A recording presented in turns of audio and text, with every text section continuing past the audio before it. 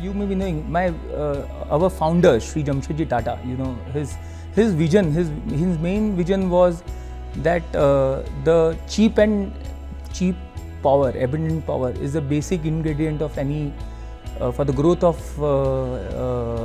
any city, state, or country. And so, with that vision, he had started our business way back in 1906 at Khopoli with an hydro plant again, which is again a hydro plant. And then we further ventured in thermal plants and so on. So in Tata's, this culture itself is right from the start, you can say this is going on, and of course we are taking it ahead by the grace of their blessings and all these things, and with the due leadership. As now energy efficiency or energy conservation per se, if you say, is now a need of an hour. It's a need of an hour. With all the regulations all are getting tightened, now the PAT regulation has come in, which also tightens you and makes it mandatory. But if you see this part, we have got a culture of doing it right from the start, not because the regulation has come in.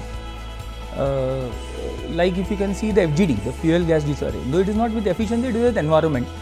We did it when it was not mandatory. It was the first FGD in India, but when it was not mandatory at all, nobody had told us that you should set it, but it was the drive to do it. That is first. Second most important thing of the energy conservation is, of course, it will help your bottom line. That has to come. But the most important is environment and the saving of resources. Now, as you know, we are struggling with the natural resources, its availability, its quality.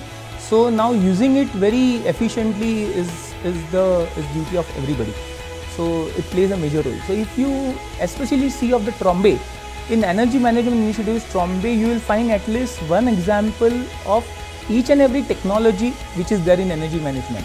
Say, be it right from VFD, V/F control, say impeller trimming, white coupling, say your light pipes, turbo ventilators, and so on.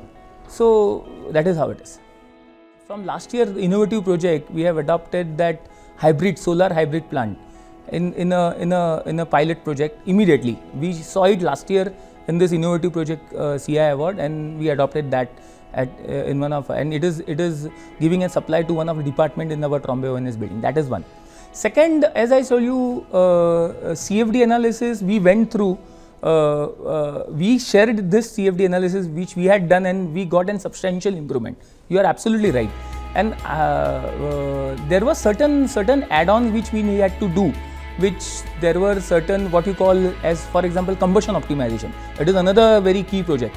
Now you will not believe it that when we had discussed this combustion optimization, some utilities came to us and they told us regarding certain risk involved in that, which we were not knowing that time, or we may not have faced it. But then we contacted them, we saw what risk they are facing, and accordingly we modified, or we had an mitigation measures for that with respect to, like, we are doing HVT, that is a high velocity traverse test in the combustion optimization. So in that we do the measurement at the highest temperature zone, and there is a risk of the probe getting bent if the cooling is lost.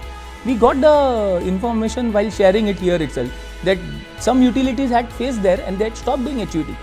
But then we discussed among ourselves, we came out with a very innovative project, okay, for handling this HVT. So this is one of the takeaways. It may not be only a combustion optimization we took from Tuticorin, from one of our audit outcome, but this we took it from here. So now you can say it, though we may now not have adopted it completely, but we have took something which would have improved our own procedures and risk mitigation.